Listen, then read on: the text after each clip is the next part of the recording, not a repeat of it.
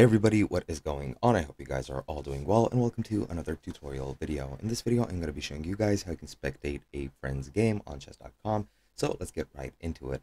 Now, to spectate a game of your friend, you'd already need to have them added to your account, and I have already added my second account as a friend on this account that I'm logged in right here. And I have joined a game. As you can see, currently I have a game going on in progress. And if I wanted to watch that game, you could just go hover over on watch and click on playing now, and you will see somebody who's playing, and you can find them from here, for example, like this, and you should be able to watch their games. I'm not sure why this isn't finding myself currently or my other account, but the easiest way that you can do this is just go to social, go hover over your friend like so, and then click on watch. And as you can see now, I'm currently spectating the game that I'm currently playing.